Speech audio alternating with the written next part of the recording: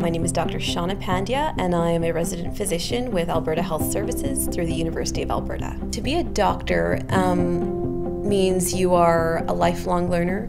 It means you're practicing compassion every single day. I'm also training as a citizen scientist astronaut with Project Phenom and Project Possum. Citizen science means that even if you don't have the formal training, if you're interested, we can educate you about the science we're trying to achieve. There's so much science out there to be performed, and there's so many curious people who want to take part in helping explore the unknown. You can implement grand-scale change for a lot of people without even ever meeting them. And I've had the opportunity to do both through medicine, through science, through space. Changing the world to me means creating a lasting technology or innovation that changes people's lives for the better.